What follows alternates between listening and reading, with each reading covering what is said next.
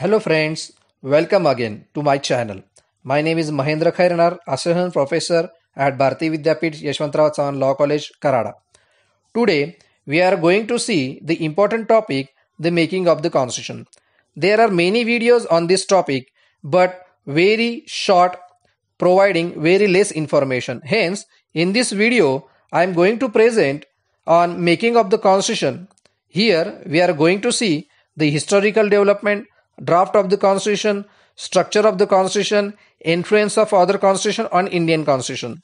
This video is made in order to aware every citizen, common man about the history and relentless efforts taken by our freedom fighters and the framers of the Constitution. This will also help to sensitize towards importance of the Constitution so that citizens shall know about the law of the land. The Constitution is the supreme law of India.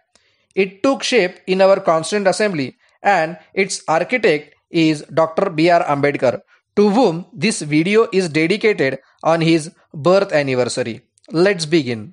Friends, a well-known American judge, Judge Learned Hand, has rightly pointed out that the Constitution is not a charter of liberty granted by the power, but it is a charter of power granted by the liberty.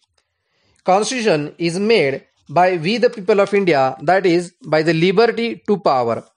Constitution is an organic or living document. It is very much related with the life of every person in India. It is the law of the land and rule of law. The Constitution has a long history of decades. India was ruled by Britishers. We all know about freedom movement and freedom fighters. Today, we will deal with legal aspects of the making of the Constitution. The Government of India Act of 1858, 1919, 1935 and other statutes culminated in the making of the Constitution. Therefore, before beginning with the topic, it is inevitable to see historical development of the Constitution. For being a democratic and republic nation, it is necessary to have a separate Constitution. This is possible by establishing Constituent Assembly. This was thought of and brought by renowned activist Manavendranath Roy. This idea was developed and came through under the Cabinet Mission Plan of 1946. Accordingly, elections were conducted for 389 members Constituent Assembly. After elections, interim government was formed on 2nd September 1946 and Dr. Sachidananda Sinha was appointed as interim president of the Constituent Assembly on 9 December 1946. After 2 days, that is on 11 December 1946, Dr. Rajendra Prasad and Shri E.H.C. Mukherjee appointed as president and vice president respectively of the Constituent Assembly. In this Constituent Assembly, on 13 December 1946, an objective resolution, that is objectives and purposes of the Assembly and of the Constitution, was laid down by Jawaharlal Nehru. During this, much social confrontations has been arose which resulted in bloodshed and riots. On 3rd June 1947, due to riots, Lord Mountbatten, the then Governor General of India, has scrapped the Cabinet Mission Plan and passed Indian Independence Act 1947, which divided India into two pieces. India got independence on 15th August 1947, but before that, Constituent Assembly has reassembled on 14th August 1947 with 299 members after partition. The prime function of Constituent Assembly is to frame the Constitution and to evolve philosophy and principles for framing the Constitution. In this regard, 22 committees have been appointed by Constituent Assembly. Following are the major committees set up by the Constituent Assembly. They are Drafting Committee, Union Power Committee, Union Constitution Committee, Provincial Committee, and Advisory Committee on Fundamental Rights. Advisory Committee on Fundamental Rights, Minorities, and Tribal and Excluded Areas, appointed under chairmanship of Sardar Vallabhbhai Patel.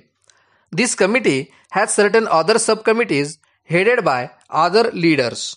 In order to draft the Constitution, the Constituent Assembly has appointed Sir B. N. Rao as the constitutional advisor in formulating the Indian Constitution.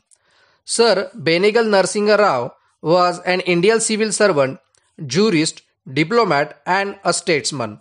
He has been awarded with the highest British civilian award, Sir. Sir B. N. Rao was responsible for drafting the general structures of the constitution. In this regard, he conducted research, studied reports, and constitutions of several other nations. He consulted with several scholars, judges of United States, Canada, Ireland, UK, and so many other countries. He met Justice Felix Frankfurter of American Supreme Court, and he prepared original draft of the Constitution of India in February 1948. After formulation of original draft on 29th August 1948, Constituent Assembly passed resolution of setting up the drafting committee with an object to scrutinize the draft of the constitution prepared by Sir B. N. Rao and to submit the draft constitution to the assembly for its consideration. On the second day, on 30th August 1947, a drafting committee had in its first meeting elected Dr. B. R. Ambedkar as its chairman, and other members were K. M. Munshi, Muhammad Sadullah, Alladi Iyer, Gopal Swami Iyengar, D. P. Khetan, and B. L. Mittar. This is a very important committee having pivotal role to play in drafting the Constitution of India. The drafting committee has scrutinized the draft constitution prepared by Sir B. N. Rao. The committee had made various changes. Dr. Ambedkar has studied the constitution of about 60 countries. He is therefore recognized as the father of the Constitution of India. Along with the original draft and proposals of other committees, the first draft was prepared and published in February 1948 and put it for the consideration of people of India near about for 8 months. After considering the public opinion and suggestions, second draft was published in October 1948, which was laid before the Constituent Assembly. The first reading on 4th November 1948 was made by Dr. B. R. Ambedkar. Thereafter, second reading took place clause by clause, which conducted for over an year.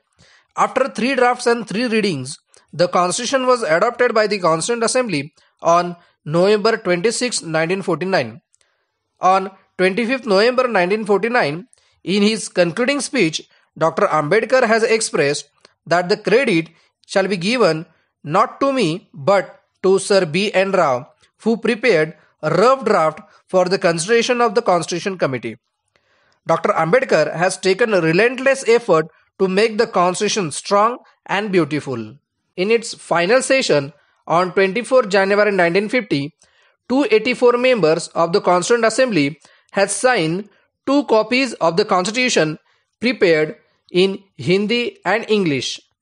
Original Constitution is handwritten and each page is decorated by artists from Shantiniketan. It is beautifully designed and calligraphed depicting Indian art and culture. It took almost 5 years to make the Constitution. On 26 January 1950, it became the law of India. The process of making of the Constitution took 2 years, 11 months and 18 days to finish. As we know, while making the Constitution, Sir B. N. Rao, Dr. B. R. Ambedkar and other members have studied other constitutions of other systems. These have reflected in making the Constitution of India. The Constitution of UK, Ireland, Australia, France, Canada, Germany, South Africa, Japan, Soviet Union, Government of India Act 1935 had its influence on the Constitution of India. At the time of adoption, the Constitution has 22 parts, divided into 395 articles and 8 schedules. Till January 2020, 104 amendments have been made to the Constitution. The Supreme Court, the final interpreter of the Constitution, in many cases has interpreted the Constitution in order to mitigate the present situation. At present, the Constitution has 24 parts and 459 articles. Here, you can see these parts article-wise in nutshell. Also, the Constitution has 12 schedules defining the government policies. Here, timeline of formation of the Constitution of India is given. The development has been narrated in short for the better understanding of the learners. There are two important dates in the making of the Constitution. First, 26 November 1949, the day on which the Constitution has been adopted. Therefore, 26 November is celebrated as National Law Day or the Constitution Day.